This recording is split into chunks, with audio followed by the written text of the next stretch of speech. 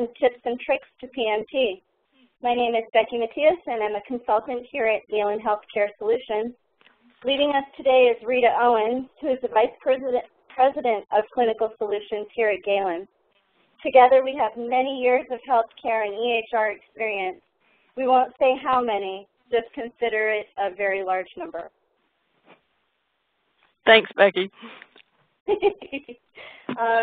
So we have a lot of information to share with you today, and we do expect to run the full time period. We will be getting started in just a moment, but we do have a couple of housekeeping items first. Note that your phones have been muted. However, you may submit questions during the webcast in the chat area, marked in red on this screen. We will have a question and answer session at the end of the presentation. Okay, so let's just take a quick look at our agenda. Today we're going to be doing an overview of the problem mapping tool. We'll be taking a look at IMO versus Medcin terminology. Rita will be talking to you briefly about installing the problem mapping tool. We'll also be discussing the components and mapping percentage requirements. There will be a manual workflow with the problem mapping tool. And we'll round it out with some lessons from the field and some strategy considerations.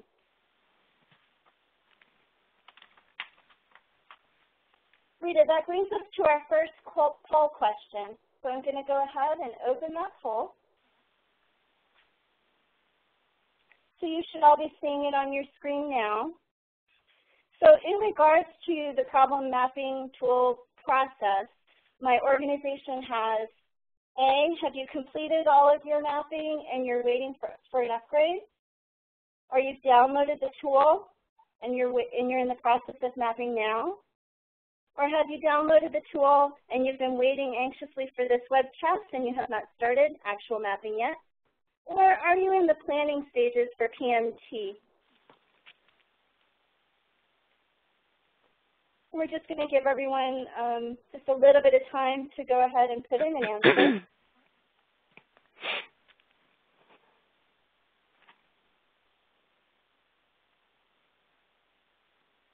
So about half of you have answered so far.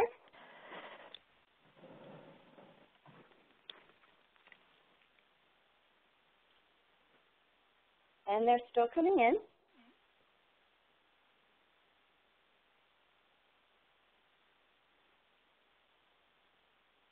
And let's just give it just another few seconds.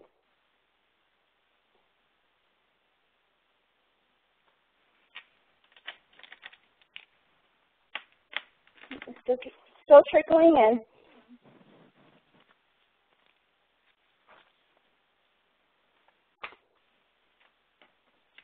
All right, we're going to go ahead and close that poll. And Rita, it looks like half of our folks on the call today, they've downloaded the tool and they're mapping now, and half are downloading the tool, but they haven't actually started the mapping because they were waiting for your great advice today. Good deal. So, Ms. Rita, just who needs this mapping tool anyway? Well, Becky, as soon as I can get my slide to work, I'll tell you. Sorry about that, folks. Having a little trouble with my slide. There we go. Okay. So, welcome everyone. Some of you know me. I looked at the registration and I see an awful lot of friends out there. So who needs the problem mapping tool? Well, actually, every client. Every one of our clients who are going to be upgrading to 11.4 or 11.4.1 are going to need to use this problem mapping tool. So let's talk about that a little bit. Allscripts has developed a new process, which some of you are probably aware of, the speed to value, S2V, for the upgrade. And we talk about stages in that. And so there are 4 stages of that upgrade. But today I'm going to focus on stage 2, which is referred to as the prerequisite stage. And as part of the prerequisite stage, there's certain deliverables that each client will need to perform or take care of before Allscripts will actually give you an upgrade date. before a slot can actually be confirmed. And so I've listed here a few of those items, but for our purposes today, we're going to be talking about the problem mapping tool. Now, why do you need this problem mapping tool? So as a part of 11.4, there's certain areas of the enterprise product where Medcin will no longer be used, and Allscripts has chosen to use the IMO interface terminology. Now, IMO interface terminology is a product of a company called Intelligent Medical Objects. And this interface terminology contains over 260,000 terms and concepts that are mapped both to ICD-9s and ICD-10s. Their mappings, their IMO terms are mapped to a HEMA-certified mappings of ICD-9 and ICD-10. And the terminology basically is that expressions that clinicians most want to use for documenting diagnosis and problem lists and history terms, and what we're finding to be consumer-friendly terms to be used for like personal health records and of course clinical summaries and portals. So that's why this is important. You'll notice just a few of the vendors here that I've listed that have also already or are choosing to go with the IMO interface terminology. Now, we've got a lot to cover today, so I'm going to not cover a lot of things in real detail, but I do want to stop here for just a second.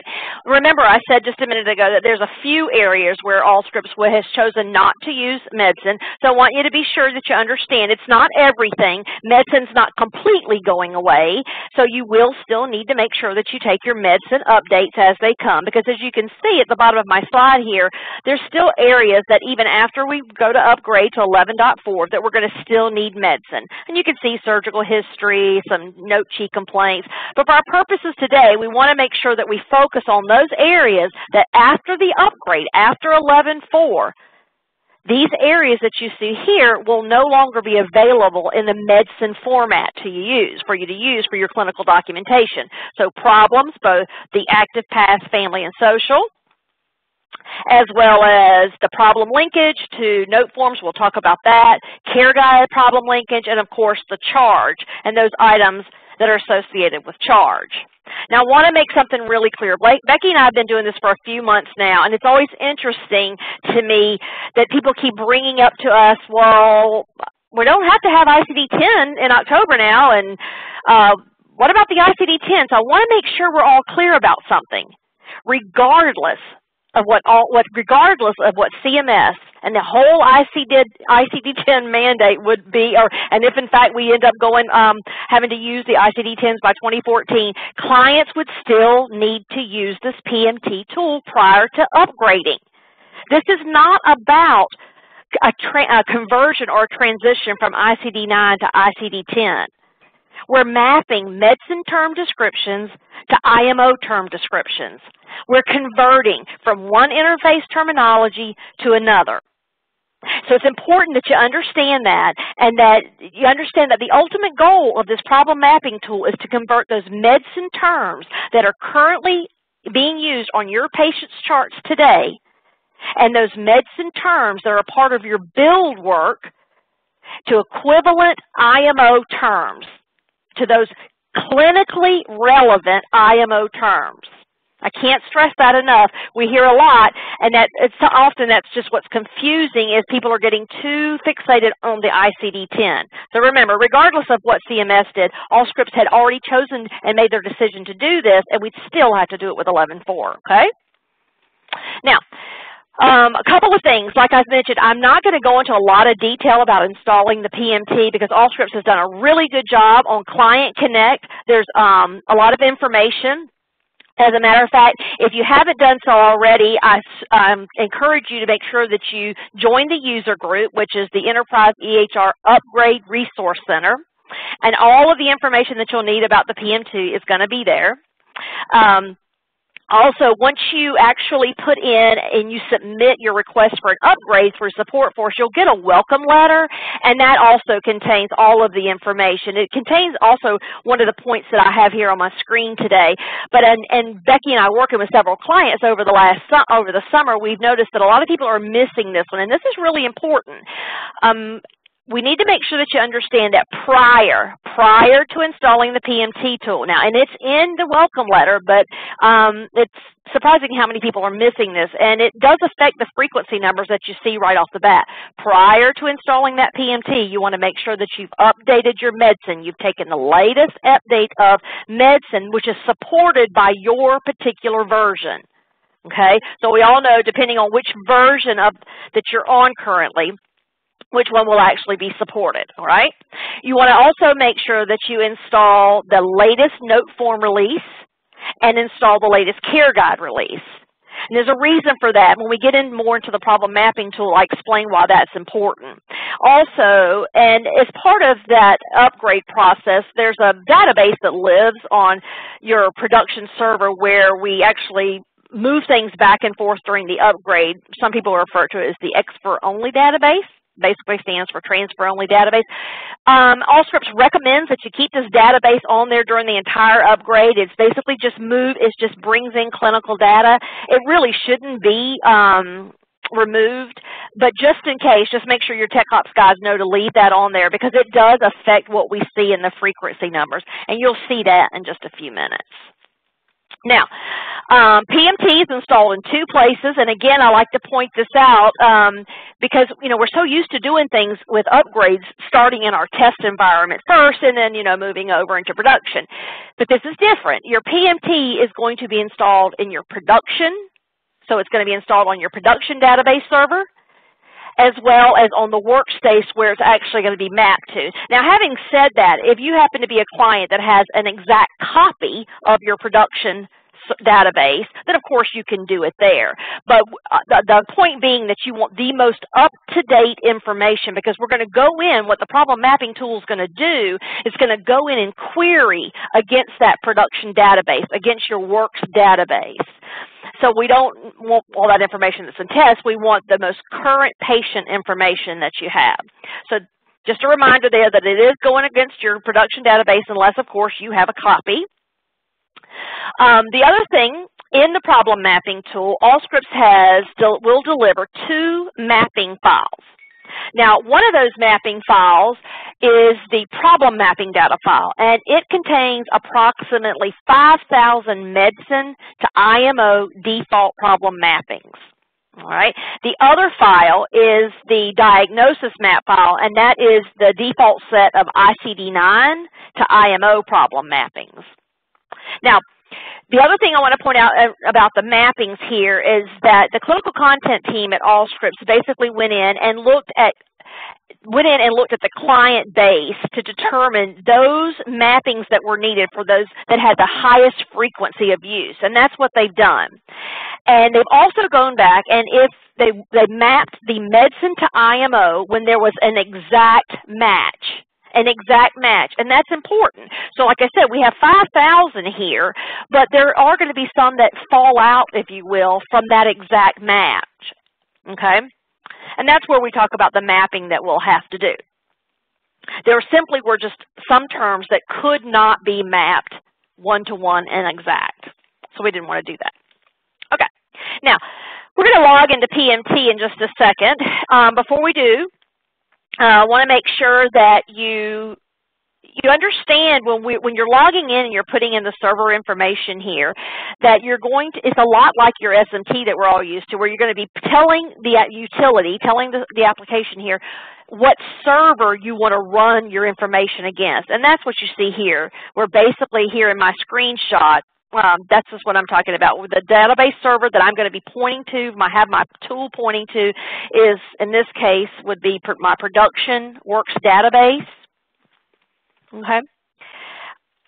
Now let's go ahead. Let me give me just a second so I can switch. Of course, it has logged me out. That's okay. Whoops. We'll get right back in there. If the old gal can remember her password. Okay, so here's the problem mapping tool. Now, guys, I have got this pointing to a test server here, like a sandbox, if you will. But you'll notice what I wanted to point out here is my server information.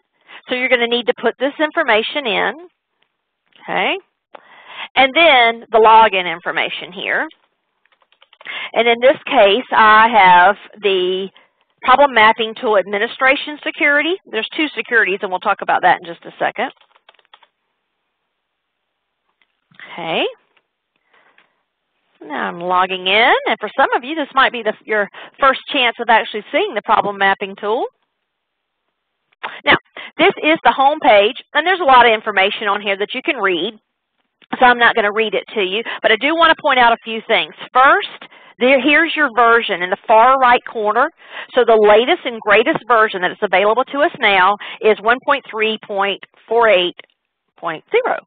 This version actually was released in June of 2013, and it is, again, the latest and greatest. You want to make sure this is the version that you have. If you don't have this version downloaded, then you don't need to start. You need to go get this new version and download this version, okay?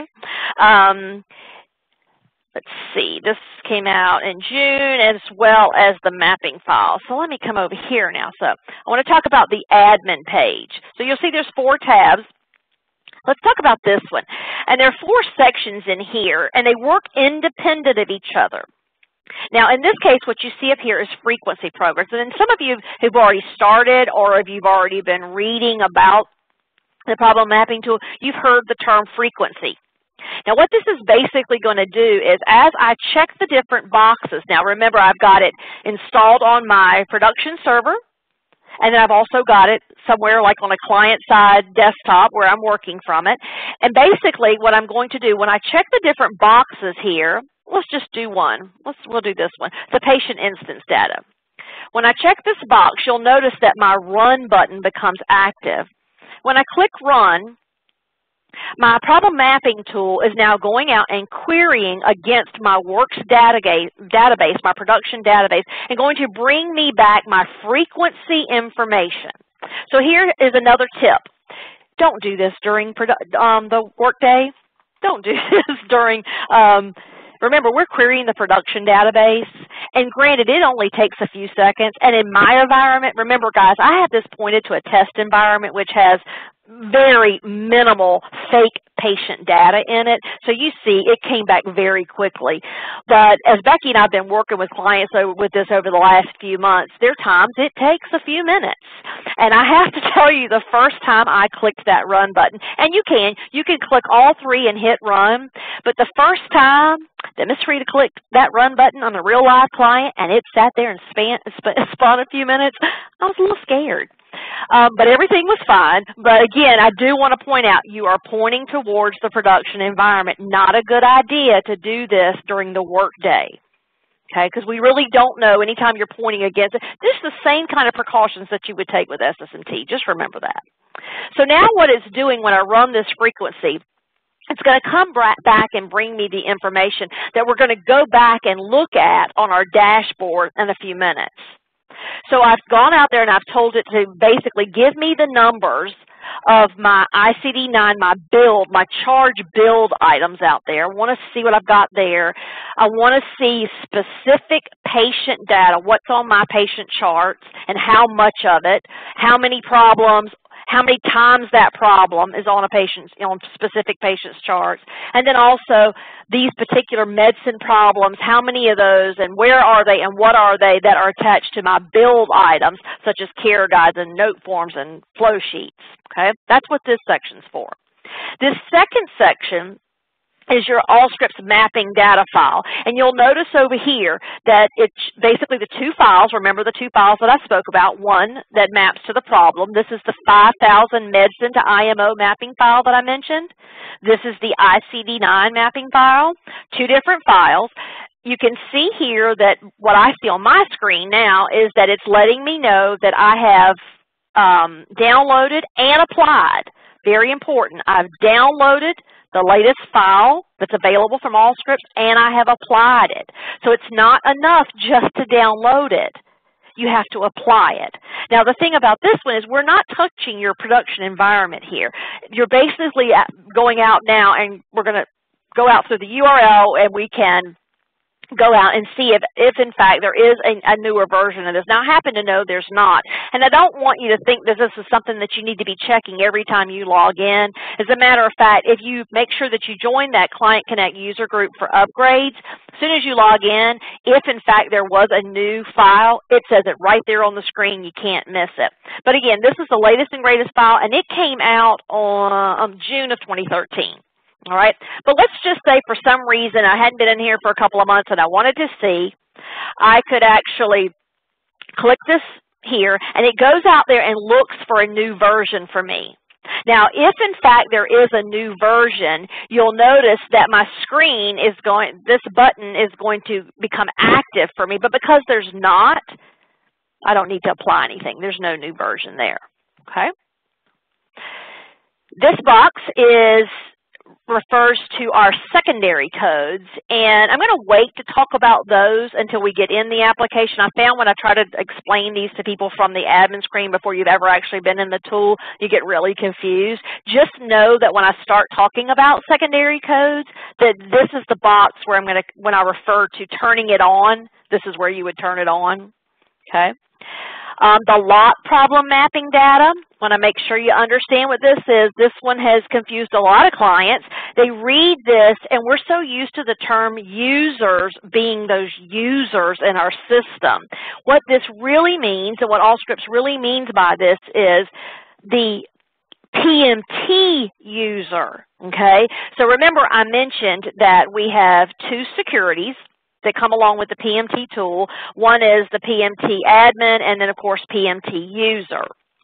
And so the PMT admin, of course, has full rights, but the PMT user might be someone who's going in and maybe working with the person who's in charge of all the mapping or who's responsible for all of it. So this is where you can lock down the additional users to the PMT tool, whether or not they can do anything, okay? So if it's unlocked, the users can basically get in there the PMT users can get in there and work right along all together, changing, mapping, doing things. Not really a good idea if you have several people working in the tool at one time. The lock only the approved maps, so basically as we start approving our mappings, and that a word approved is going to be important in a few minutes. I'll show you why. But in this case, if I've already approved something, I can choose this option and lock it down that if I have others, the PMT users logging in and working in the tool, they can't overwrite the things that myself as the PMT administrator has already approved. And then, of course, just fully locking it down. Absolutely no changes at all. And my understanding is this is the box that the upgrade consultants for Allscripts will recommend, obviously, the weekend of upgrade. And then, of course, this is our problem search location where, depending on if you're pre-upgrade or it's during this time, whether or not the information is loaded locally or if we're going out and hitting this information in a cloud and bringing it back from IMO. Okay, so we're not going to worry about that right now. Let me go back to my slide. Give me just a second, if you will.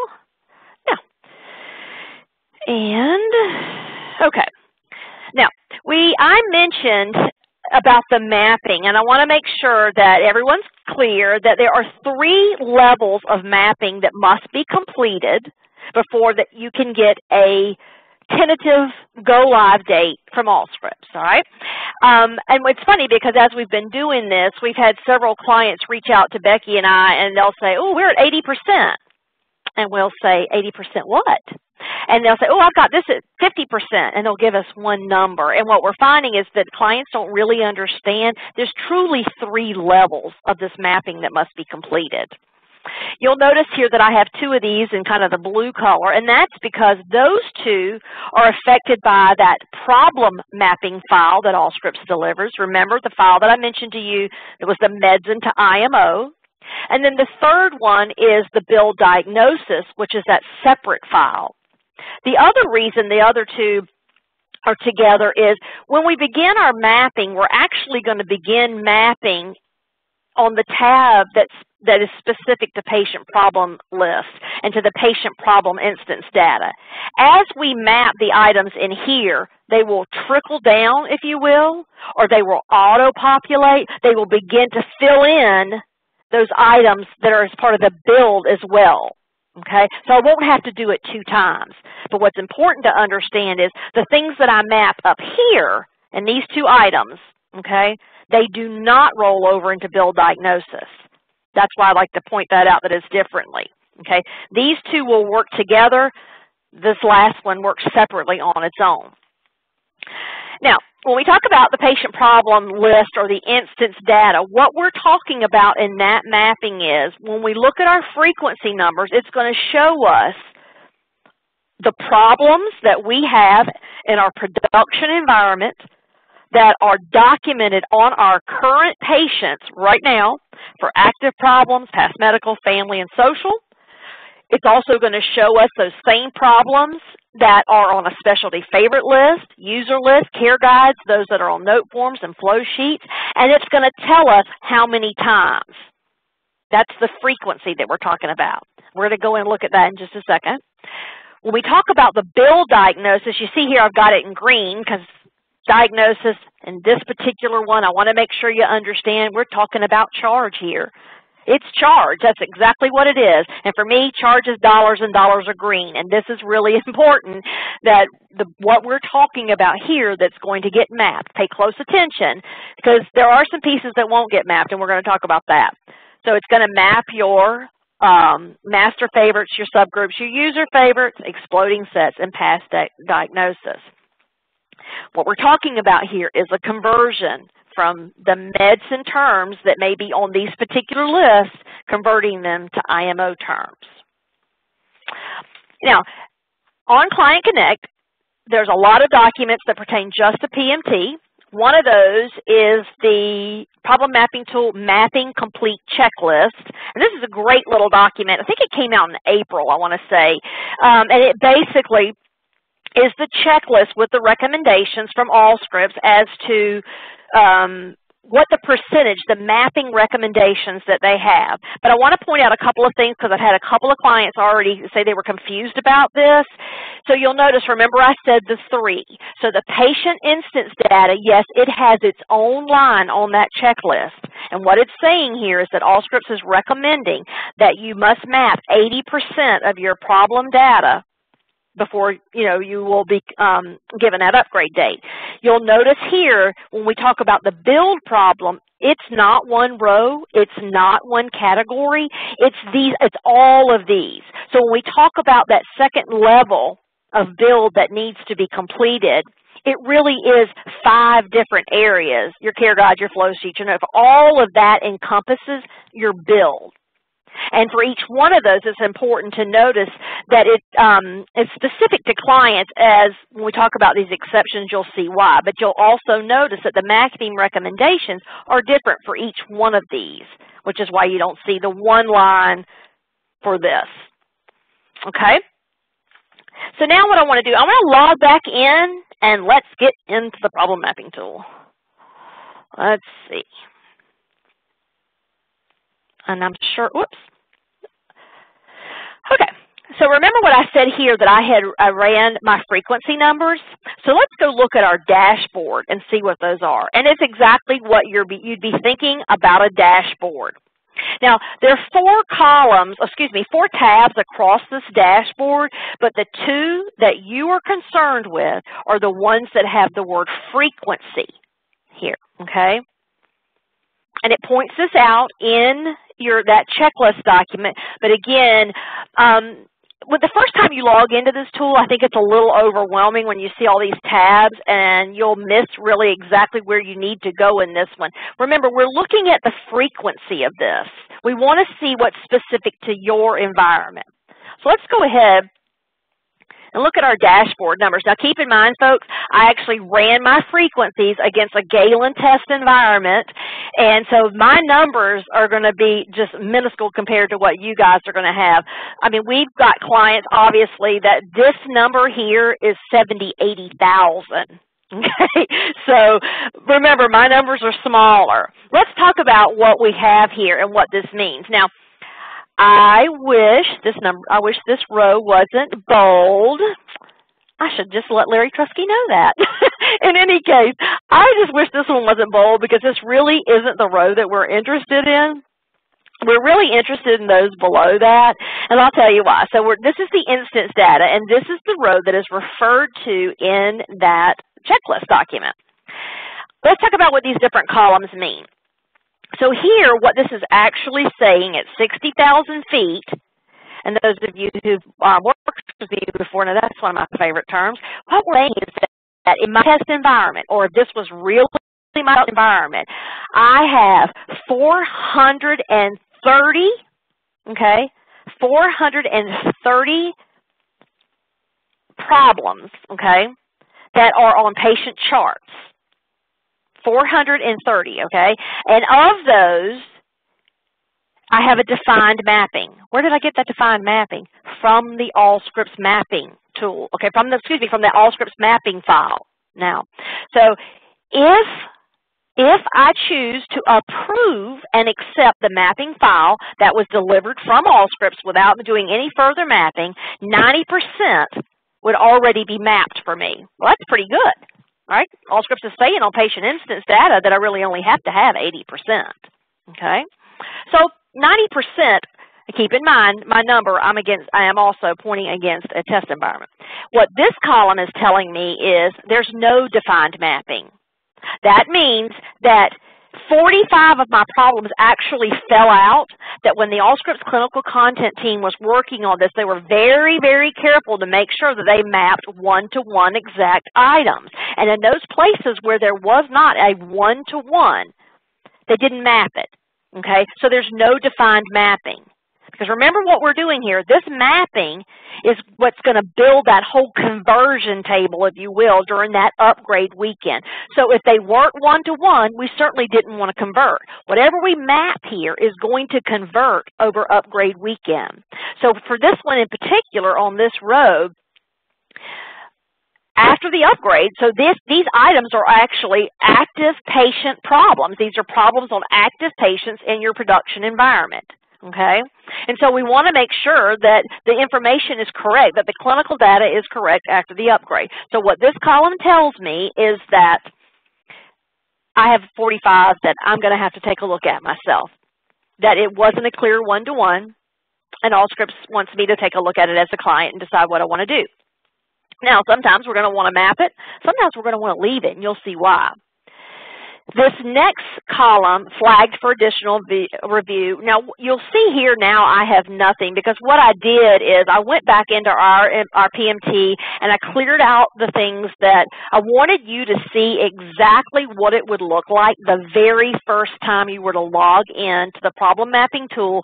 So I wanted you to see it and think about, I've downloaded my tool, I've downloaded Medcin, I've got my latest care guides, I've got my latest note forms, I've done all the cleanup work we're going to talk about at the end of the webcast, I have ran my frequency report, and now I'm looking at my dashboard. So in that case, the first time you log in, you're not going to see anything flagged for additional review because that's going to be something once we start the mapping. Now, this approved, again, this column is very important because right now we haven't approved the Allscripts mapping file. Okay, so right now we're just looking at our dashboard saying, what is it in my environment as things are would already be mapped if I accept that mapping file as it is. And again, you can see the items that it pertains to. You'll notice, remember when I was saying that, so this is the build piece. Remember, this is that second one, and this is the first one. As we go into our actual mapping management and start mapping things, as this number increases and I begin to map things, these numbers will also increase. They trickle down, okay, into these. Over here, this is our diagnosis mapping based on frequency, and now what we're talking about here is charge. Again, this is the important column here, the important row here. What we're talking about here, of all my charge items, all those items that I have built against charge, what is the mapping? This one's going to be lower. You're going to see this one's lower, all right? So the same process here that we see, And then you can see again, as we begin to map things on this row in here, it will trickle down and increase our percentages in here. All right, that's our dashboard. Now, let's go over here and actually take a look at the mapping management. And this will be a little scary when you first log in. I'm going to just push this over here so that we can see it a little better. And I want to explain to you what you're seeing here, okay? You'll notice again 3 tabs. Again, remember what I said, 3 places, 3 levels that will have to be mapped. And here they are. This is when it pertains to your instance data. Again, the build of your problems and those that have to do with diagnosis. On this particular screen, what we're seeing now is what it has returned for us. And let me explain what we're seeing.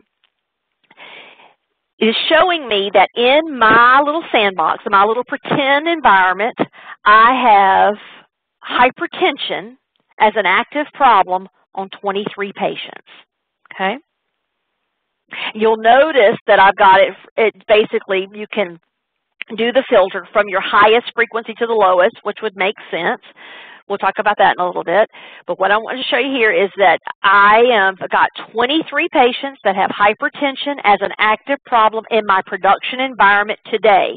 Medcin. This is the Medcin problem. Okay, so everything that you see over here in kind of this gray-black is Medcin. And what you see over here in green is going to be the after upgrade 11.4 IMO items. Okay, so right now I know that this particular Medcin term is linked to this ICD-9, and what this is also showing me that as part of that Allscripts mapping file, Allscripts has mapped it to the IMO term hypertension, and the IMO, remember that company, they basically have this same term mapped to the same ICD-9 and the new ICD-10.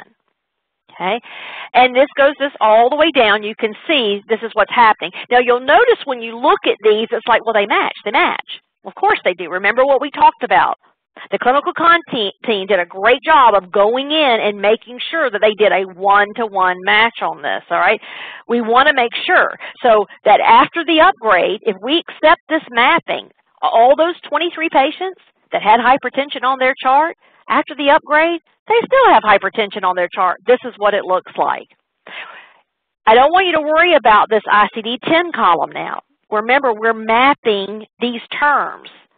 And they happen, and again, this particular company has gone one step further and not just showing that their IMO has the ICD-9, but also it has the ICD-10s, where what we're seeing in Medcin currently is just the ICD-9. Now, again, it's showing me everything in here that was mapped from Allscripts, all right? And you can see these different columns. You can see what the new description would be. If I choose not to use the Allscripts mapping, and I define it, that would be this column. As we're working through, and maybe we're working through our individual mappings, I want to just click this box because I want to come back to it for some reason. We'll talk about the problem search. This is going to show us what our map status is. These two here, basically these columns, become updated as you run the frequency, and it's letting you know when the last time this was updated, which is important once you start actually approving these mappings. Okay, and then also this last column where before the 1.006 mapping file came out, there was I think it was 1.002, it might have been 4. In any case, once we ran that new mapping, if you had already started your mapping, there would actually be stars in this column where Allscripts was letting you know, well, you took a new mapping file against something that you've already mapped. Basically an alert to let you know, perhaps you want to check and look at this mapping now. It was interesting, when we had actually started mapping with an older mapping file because this 1.06 was not available yet. And of course there were a lot of things that either we didn't like the mapping or we knew they needed to be different. So we had done client-defined mappings. And so this new mapping file came along, and it was interesting. Just about every single new mapping that Allscripts had put in there was one that we, too, had pointed out, went, don't like that one, don't like that one, and changed it and made our own client-defined. So if we'd have waited for the new mapping, we'd probably saved ourselves some time on those first few clients. But in any case, it's a good thing because at least they're out there now. Let's also talk about what you see here. In this particular view, so be very careful when you're looking at these numbers. It's changing these numbers based on this view, this active view, if you will. So what it's showing here is 194 records, basically 194 rows, if you will, 194 problems. And of those, 81% of them have an Allscripts defined mapping, and 36 of them, or 18%, do not. If I start changing some of my filters, you're going to see these numbers change. So be careful of that when you're working in here. The other thing is you can export this view to a Excel so you can work on it. Let's talk about some of these buttons at the bottom here and what these are. Now, as part of the first step when you actually start working in your problem mapping tool, you're going to have to make a decision whether or not you're going to accept the mappings as Allscripts is delivered in that file. And it was interesting early on, a lot of clients had this idea that they needed to take that mapping file from Allscripts and check it row by row by row. As a matter of fact, let me just show you what that looks like. I think this would be a good time to show you.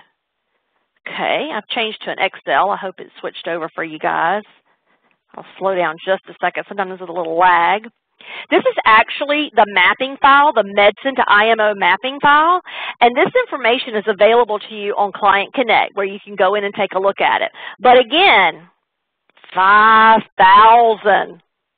Okay, now I know at first at 60,000 feet when you start thinking about it and you're thinking, oh, I'm going to check what this IMO company did. I'm going to make sure everything they did right. Really? Really?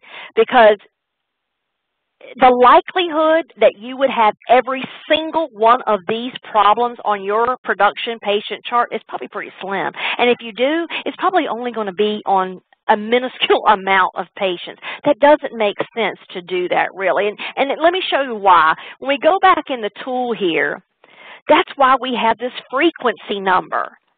Why do we really care about those we don't really care about those problems that aren't on our patient's charts? Because we're talking about the conversion. Once the upgrade's over and we begin to add new problems to our patient, we're going to be searching for those problems against IMO. Right now, what I'm concerned about is my patients in production, what's on their chart. And I want to worry about the frequency of these.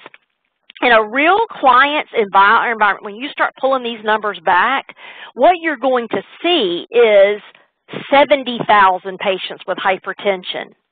And that number will start to go down. 63,400 patients with hyperlipidemia. 30,000. You see where I'm going with this. The numbers will start to go down. 200 patients, 100 patients. And as you start to go down, these numbers will get down to where it's one patient, one patient, one patient. At that point, you really have to start asking yourself, does it make sense to use our resources in that time for that? Because if it's only on one patient's chart, I'm pretty sure that we're not going to worry about it. And if it is, we'll worry about it when we get there, when we get to that patient's chart, if we even see that patient again, okay? So that's why it's really important in here when you decide what you're going to do as far as the frequencies and as far as how far down you're going to go. And at this point, we've already looked at our dashboard, and we already know that if we accept the Allscripts mappings as they are, what our, for patient instance data, what it's going to be. Now, you have the ability to approve all of these mappings at once, and this is what this button is, approve all, okay? And again, this is one of those places where when you first start working in this tool, the first time that Becky and I hit the approve all button here in our test environment, we both got a little weak in the stomach because, again, it gets Takes a few minutes. It's a little scary. What did I just do? Well, when you really run this against a client environment, against all that information, it can take a good while. When you hit approve all, it could take 10 or 15 minutes before it actually goes through all these rows and marks them as approved. I highly recommend, if you're going to do that, slow down. Take it a few rows at a time. We can actually do one row at a time, and I'm going to do that, and then I'm going to show you basically what these different buttons means, or these options at the bottom when I do that. So you'll notice that when I highlight hypertension, these buttons become active. So at this point, I can either flag this one for additional review. I'm working through my mapping. I'm not ready to accept that one. I can click that button right there, and it's going to mark it so that later I can surface. Again, I approve all here. The reason you see it active now is I could do a shift and highlight several and then hit approve all, or hit my approve here if I wanted. I'm going to refresh my little screen here so I get those out. Come here. Again, let's just say for some reason I didn't want this one. And this was probably not a good example because hypertension makes pretty good sense. I don't know what else we would put there. Let me find you another one where maybe, let's see. Oh, well, we'll just come up here. We'll just go back for now. But for whatever reason, let's say we didn't want this one, I can hit my problem search. You can hit it from here and actually here or down here, whichever. And then when I do, it's going to bring up the problem map dialog, where I can then choose which problem I want. Now this screen will show you the all scripts defined map, and you can see it includes obviously the IMO term and the ICD-9 and the ICD-10, and at this point I can click use the all scripts mapping, or for whatever reason, let me pull this up here, I could choose some of these. Look at all my options. Got a lot of options here. Remember what I'm mapping to now. I'm mapping to those things that are already on my patient's chart, or those things that are part of my build work, where I have hypertension associated or linked to a care guide, or hypertension linked to a note form, hypertension on a flow sheet, hypertension as an active problem for a patient, okay? Now, I can also, right now I'm filtering this by the ICD-9. I can click this little box here and choose to filter this by the text. And then you'll notice it changes in here and what we want, okay? And then again, depending on your specialty, you may want to change some of these. Again, you can see in here the little filter, some of your filtering options when you're in here, okay? Let me close this. I'm not going to change anything there. I'm going to highlight this. This button, this clear map button, I wish was way over here. I guess that's another one of those things. Maybe I'll call Larry. Hey, move this over here. So this button is dangerous. Don't confuse this button with unapprove. So watch this. If I was to approve the all scripts mapping here, okay, I've now approved it. You see it's got a map status of checked. All right, so there's my approved mapping. If we go back over to our dashboard, and it's going to take just a second for it to show up on the dashboard. When I come back over here and look at my frequencies, you'll notice now I've approved one.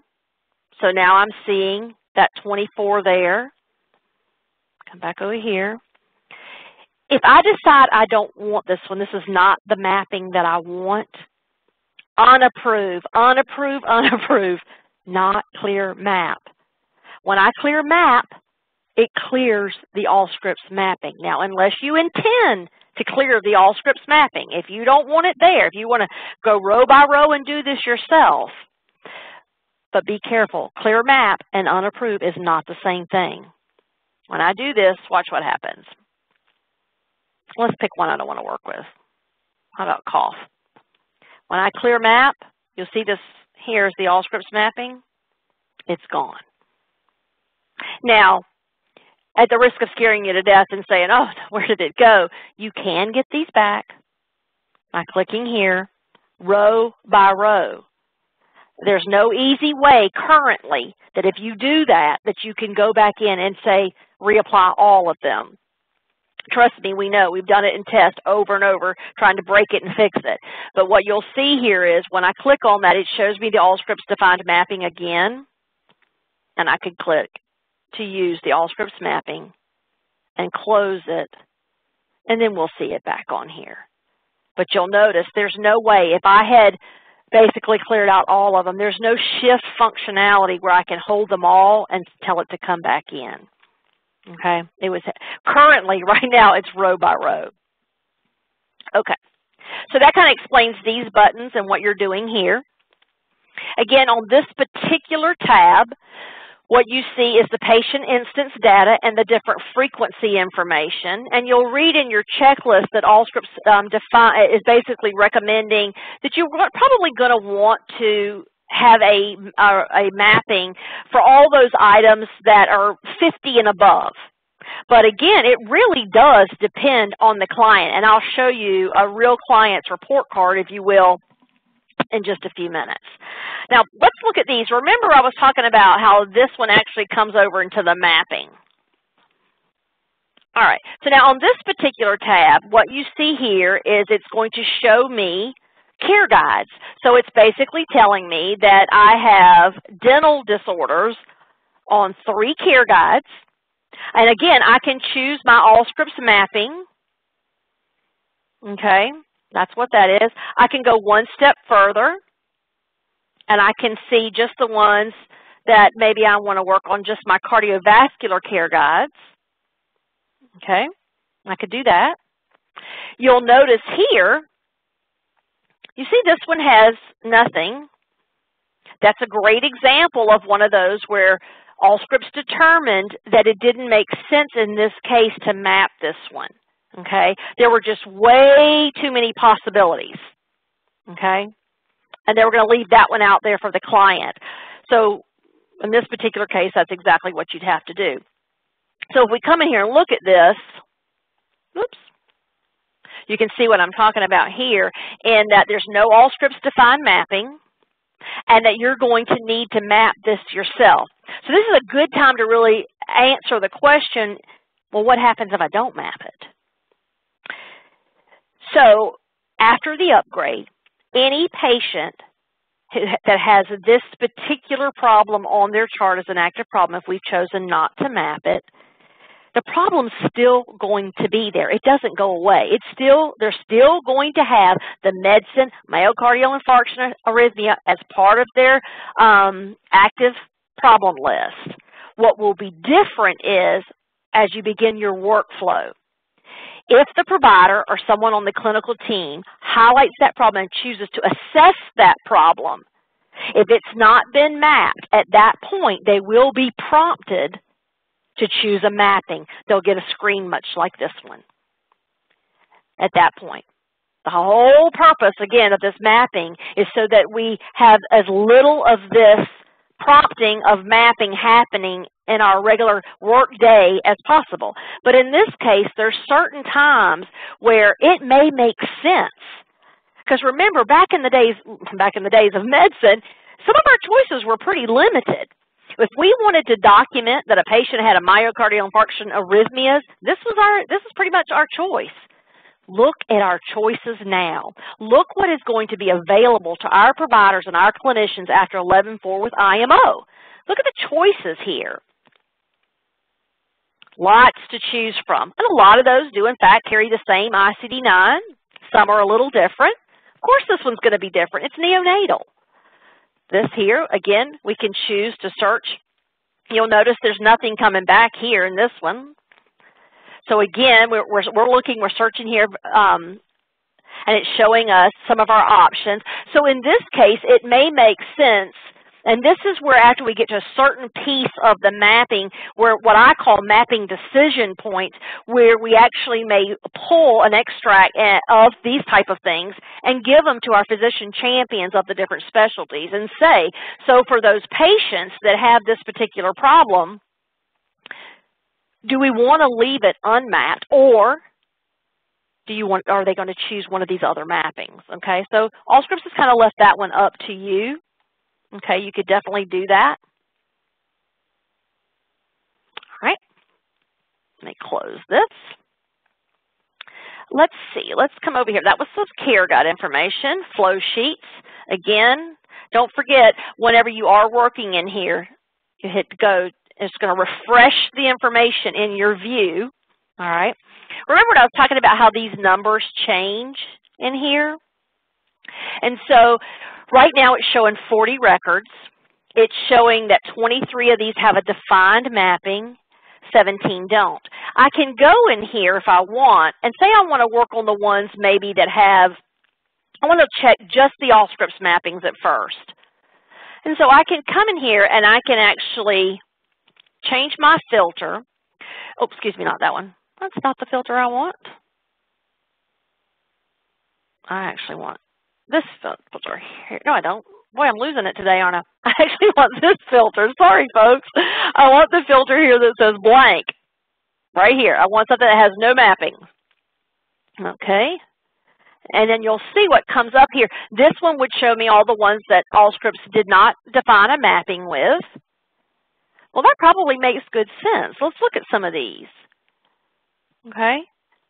Especially where it comes to diabetes. Our options are going to be almost unlimited when it comes to diabetes and IMO and with ICD-10. We already know that. But like I was saying here, if we wanted to go back and check the ones that Allscripts had done, we can say non-blanks. Okay, and all we're going to see in our view here is just those that have the mapping, and then we could work on those. And then we could either approve the mapping, okay, and keep going. Let's see, same thing with your note forms, okay, and same thing here with master favorites. Now, I want to take a second and talk about master favorites and what's happening here.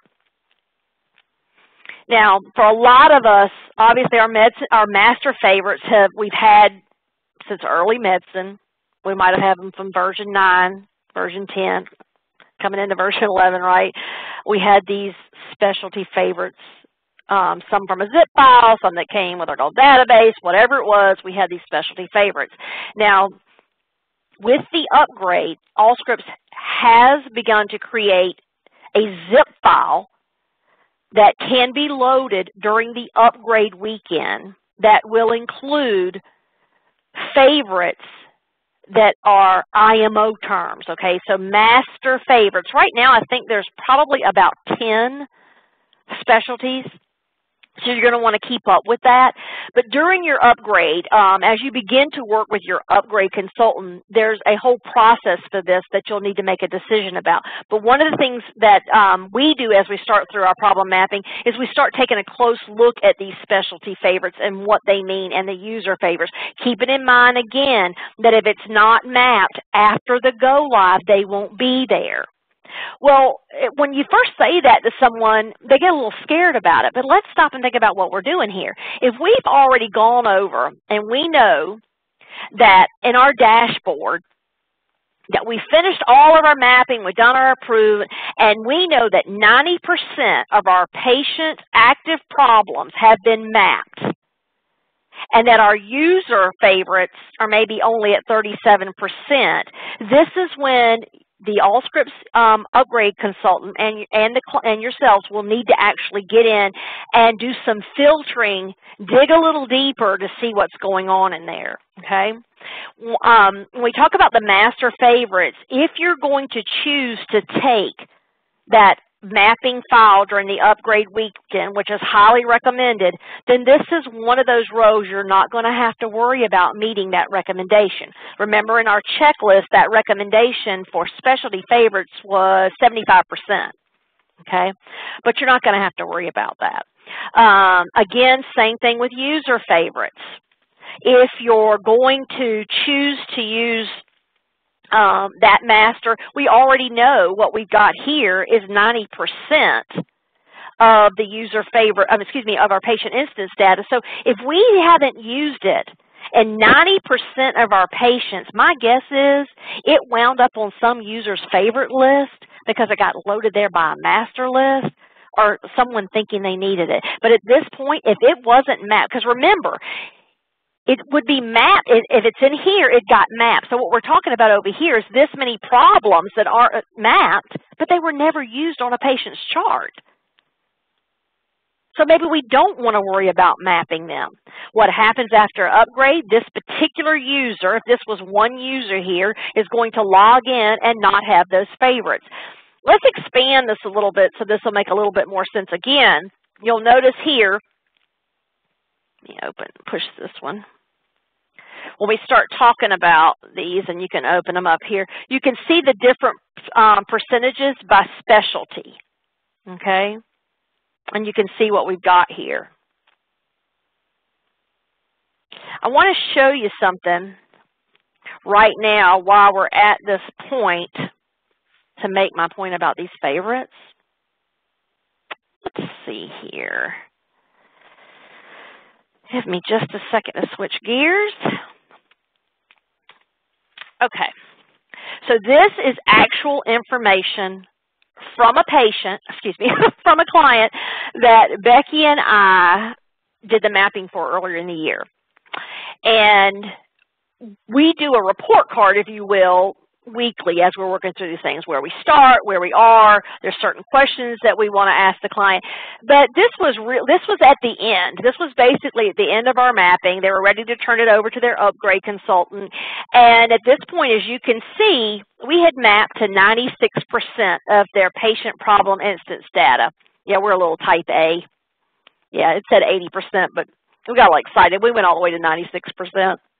But the point here is you'll notice that by doing that, look at our user favorites and look at our specialty favorites. Even having our patient problem instance data mapped to 96%, remember what we're saying here.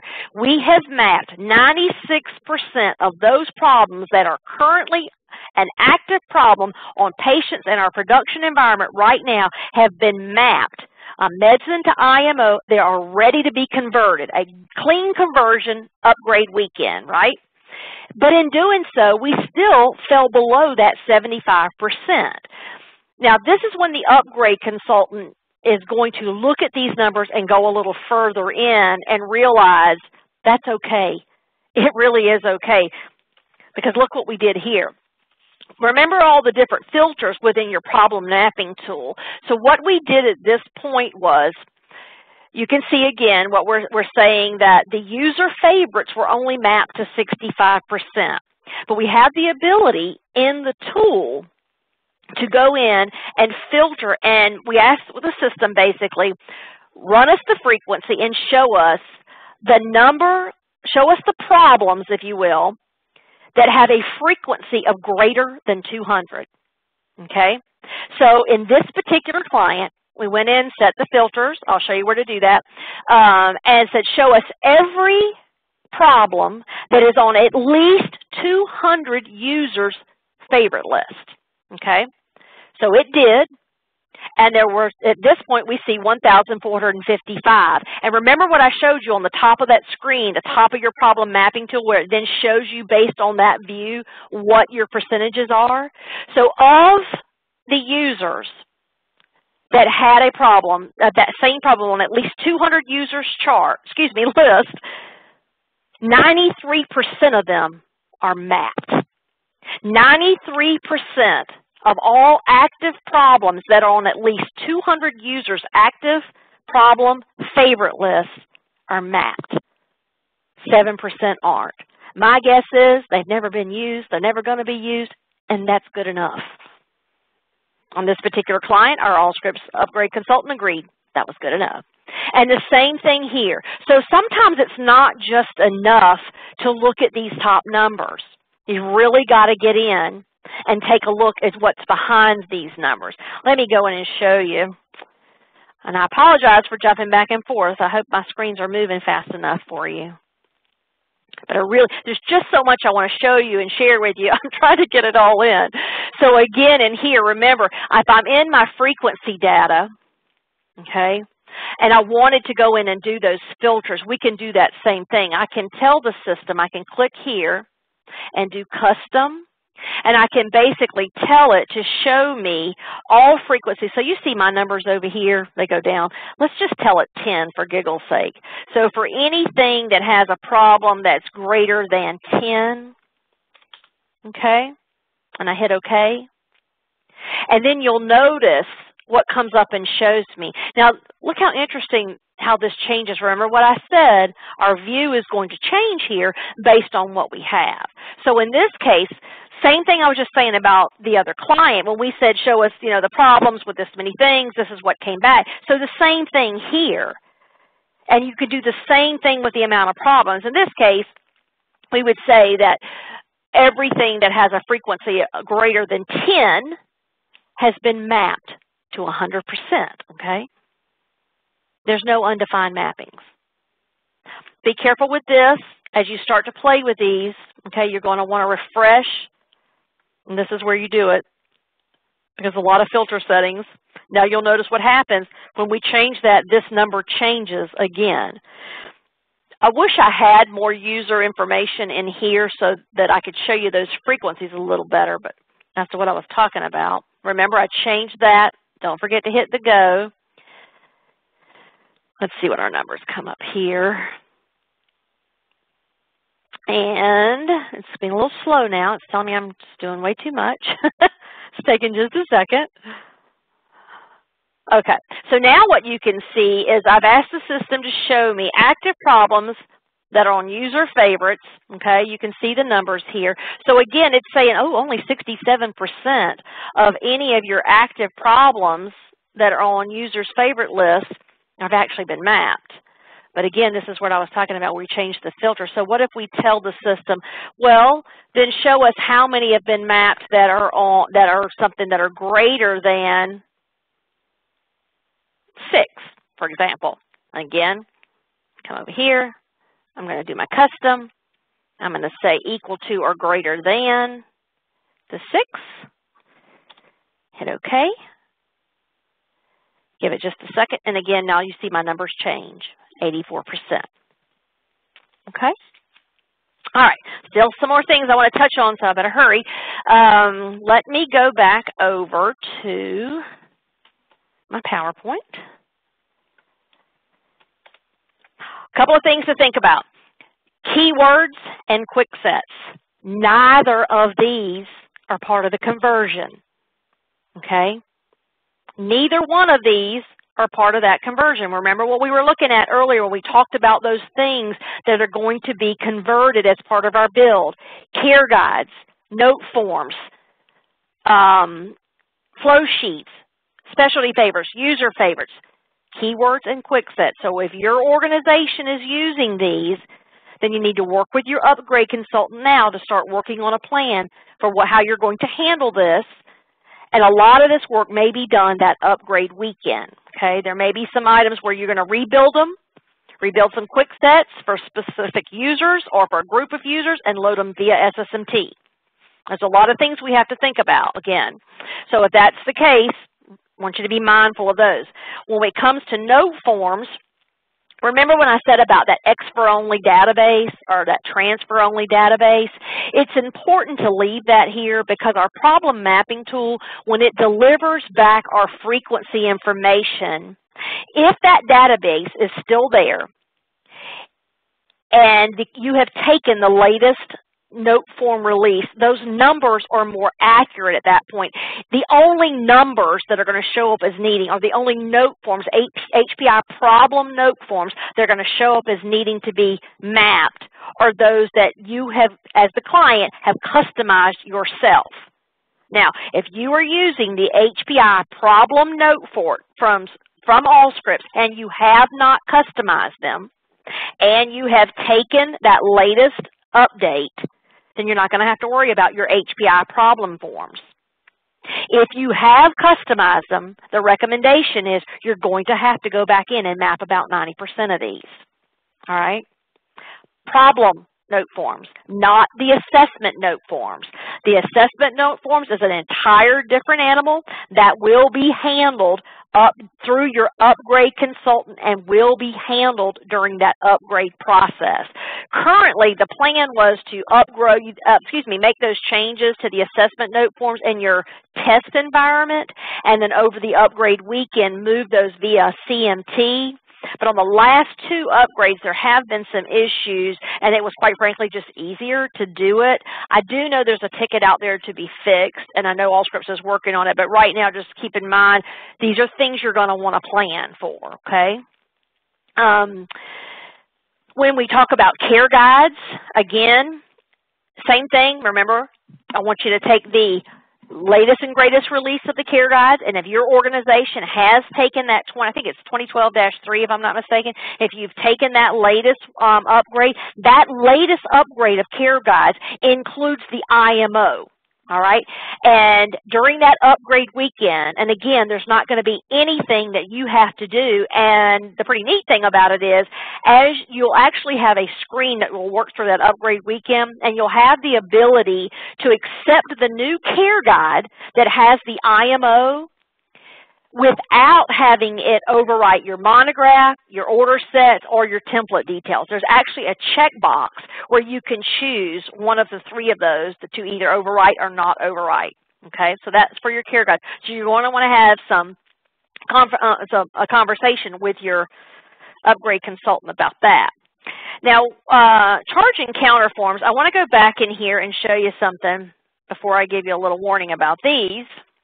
And before we start talking about charge here, and I know we're running out of time. Okay, remember, whatever I map in here is going to trickle down. We're talking about charge here. The Allscripts recommendation for exploding sets is 100%, and that makes perfect sense. If we're going to be using charge and exploding sets after the upgrade, we've got to have these things mapped. This is one of those situations where you absolutely are going to have to understand your workflows before you take this upgrade. What are we using exploding sets? Are our providers actually going to that charge and counter form and clicking the diagnosis from that diagnosis tab and entering it there? If they are, then we are going to have to make sure that we've mapped this number accordingly. Are our providers going to subgroups on that charge and counter form and going down and choosing their diagnosis from this subgroup? Or is your workflow such that your providers are actually clicking on the problem from the note or assessing it from the clinical desktop and having that diagnosis then populate the charge and counter form? If that's the case, then you're fine. You're not going to have to worry about a lot of these numbers. This is where it's going to depend about your workflows. Again, the master favorites are going to change, the personal favorites. You have absolutely, this is the one place I feel strongly that you're going to have to get your billers involved in this particular place to understand what those workflows and what's happening here. The other thing I want to point out here is you'll notice it's telling you here the things we're talking about converting billed charge data. So we're going to convert everything that you currently have as a master charge item on a Medcin to IMO. We're going to convert your user, your exploding sets, patient past diagnosis, and your subgroups. You know what you don't see on here? Your current charge encounter forms.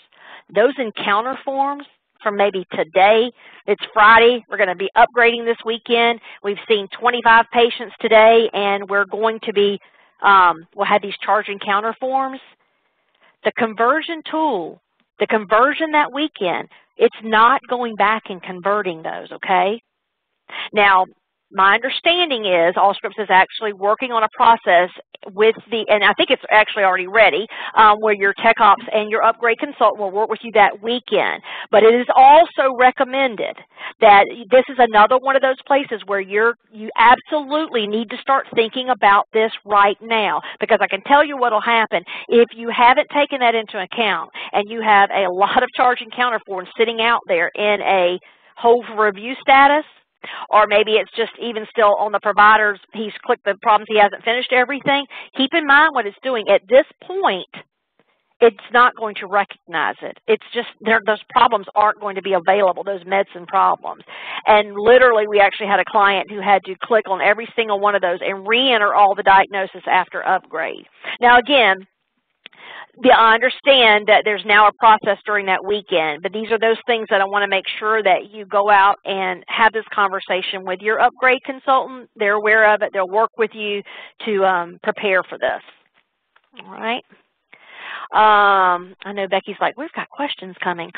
So a few more things before you start this. Again, as you can see, a really smart thing to do is go in and clean up those items. Before you actually start doing some mapping, go into your production environment and start cleaning up things. If you're not live with care guides, make them inactive.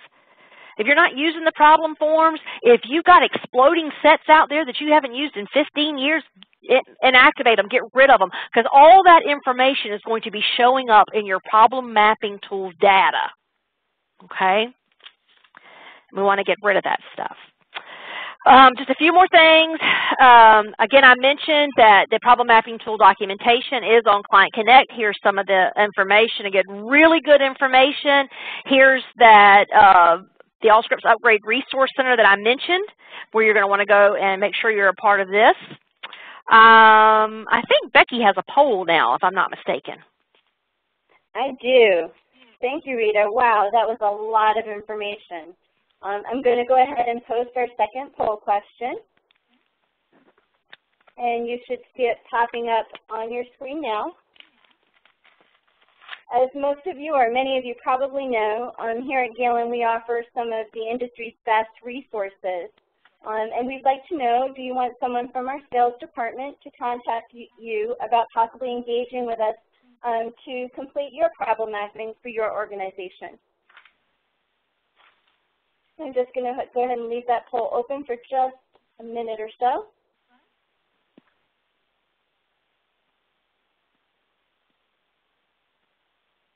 And people are still responding. Answers are trickling in.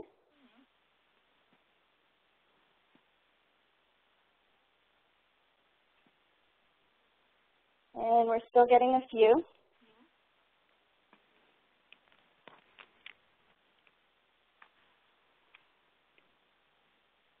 All right, it looks like everybody's responded. I'm going to go ahead and close that poll.